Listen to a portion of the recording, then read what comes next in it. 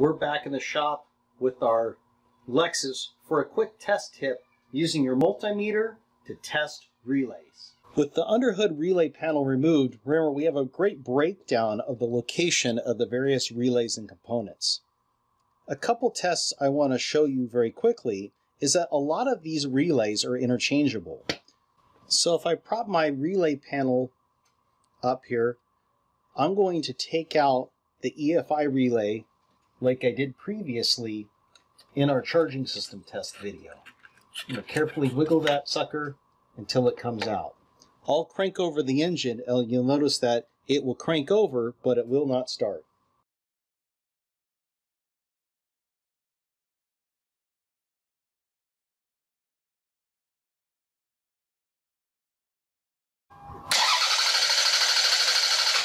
If I had this situation and I thought I maybe had a relay that was malfunctioning, I could just do a quick relay switch.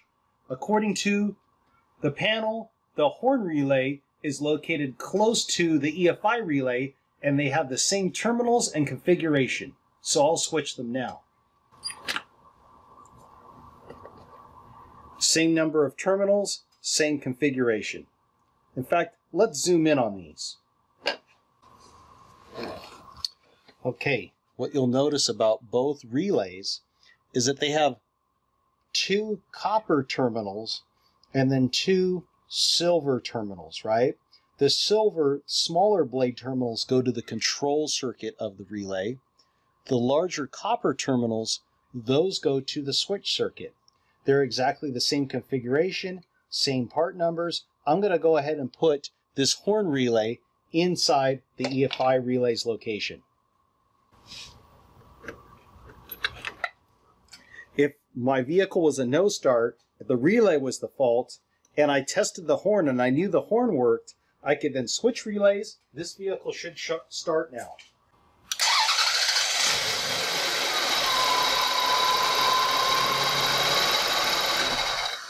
It starts, which tells us that that horn relay worked just fine in its location. If the vehicle was not starting before, then I just diagnosed a defective relay. Let's look at another way we can test that relay. Okay, with the relay connected to my meter and my meter set to measure ohms, you can see that this relay's control circuit has a resistance value of 114.6 ohms. I could compare that to specification. In this case, the control circuit of this relay is fine. However, this does not test the switch side of the relay.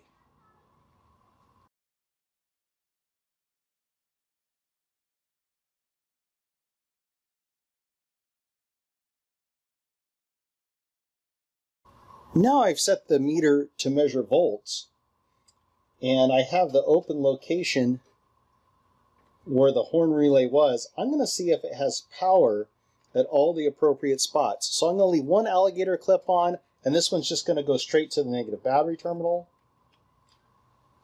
This other terminal I'm going to use to carefully probe and test the relay connection. So I can see on the switch circuit I have 12.75 volts going to the switch side.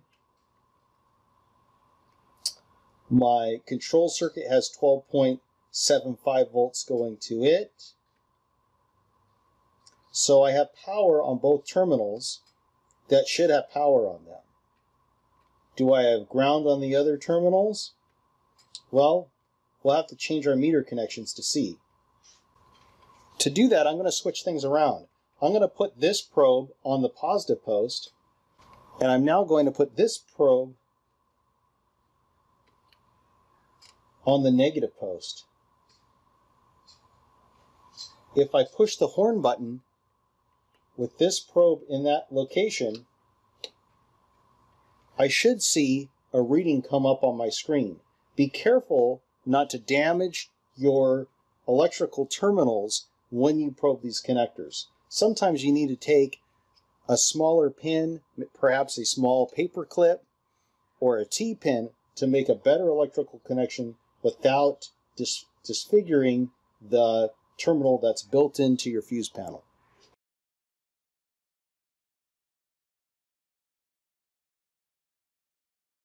So now I'm going to push on the horn button. The horn won't turn on, but it should cause the control circuit of the relay to close, and we should see 12 volts come up on my meter when I push the horn down. And we do. So there's 11, 12 volts. That tells us the control side of our electrical circuit is working. Now we can test the switch side of the circuit and have a little fun measuring the current flow through our relay. We know from our previous test that this terminal here has 12 volts on it. That means the other terminal there should go to the horns. If I connect my meter leads between that terminal and ground, and I set my meter to measure ohms, I should see some resistance there. And there we have it, 1.5 ohms. That's the resistance of the horns themselves. If I wanted to make sure the horns actually functioned and not just had continuity, I could use my multimeter set to ohms and actually flow some current through there. Now, horns don't take more than 10 amps, so this should be safe to do with my multimeter. To do that, what I'm going to do, take the positive probe. I'm going to go to the positive battery terminal. I'm going to move this probe to the amps location and move my meter to measure DC amps.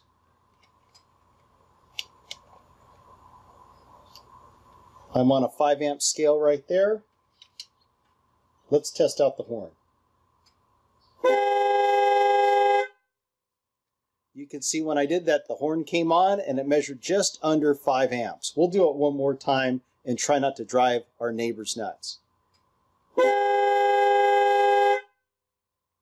So what we've done with our meter is we've moved it to measure current flow. The current actually flows through the meter. We can measure the amp flow, and we've bypassed the relay and its control circuit and functioned our horns. At this point, we know that this electrical circuit completely works for both the control circuit side and the switch circuit side, and if the horns really did not work on this car, then I'd be seeking to replace the relay. Again, a faster way to diagnose this problem might have been just to switch over this relay and put it in that location if we knew this relay functioned correctly to test our relay for proper functionality. I hope this tech tip helps you with further relay testing.